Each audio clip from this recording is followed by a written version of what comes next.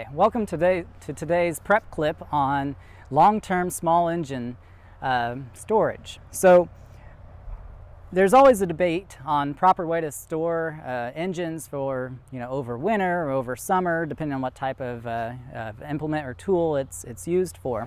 But really, the primary thing we're concerned with is having that tool ready for when we need it, maybe after a disaster, say a windstorm or a winter snowstorm, anything like that. And we want that small engine to start to power our snowblower or our chainsaw or whatever is the implement or tool it is that we need to power. So today's prep clip is really going to focus on two different types of engines: 4-stroke engines and 2-stroke engines. So we really care, there's a little bit of a difference between how manufacturers recommend to store these for long term. So we're going to go in depth on those two engine types and really focus on a couple things. So the primary things on over here, we're concerned with fuel and fuel storage and stabilization. And then on the left hand side here, we're concerned with the battery, should it have one. And really how to maintain that battery over a long term of really no use.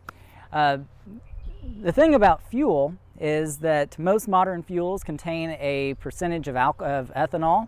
So ethanol, most fuel pumps are going to be about 10%. We can get higher ethanol ratings, but almost unanimously, small engine producers do not recommend high ethanol content in their small engines. And so we don't want that ethanol-based fuel or gas left in that small engine for long durations, because it can degrade over time and cause damage to the small orifices and ports and make it a bad day when it comes time to start that again and a lot of cleaning. So stay tuned, and we're going to go through the two engine types.